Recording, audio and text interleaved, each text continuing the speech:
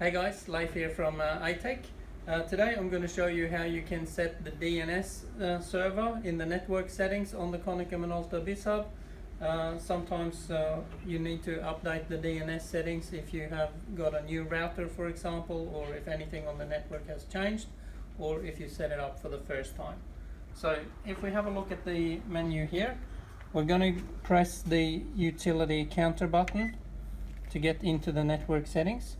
We're going to go into number 3, administrator setting, and we're going to put in the admin password. 1 2 3 4 5 6 7 8 is the default password. We're going to go into number 5, network settings, and we're going to go into number 1, TCP/IP settings. And you would maybe think that the DNS is under the IP settings, but it's got its own separate button.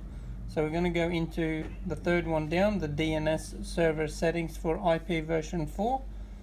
That's where the DNS server settings are, and we can auto obtain it, disable or enable the auto obtain, but we can also override and enter in the DNS servers manually.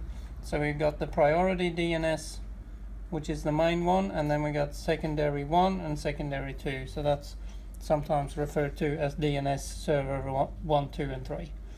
So to update that, you simply go into there and you can arrow along or just override everything. If it's, for example, 10.0, just hit arrow to the right if you're only putting in one number. 10.0.0.138, for example, just as an example. Hit that one in there. You can put in a secondary.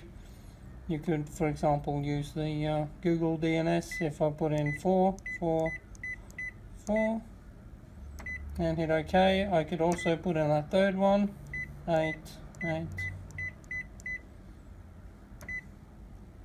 and so on, and hit OK on that, and OK. Close all the way out. No restart is required for this DNS change, and that's it. That's how we update the DNS.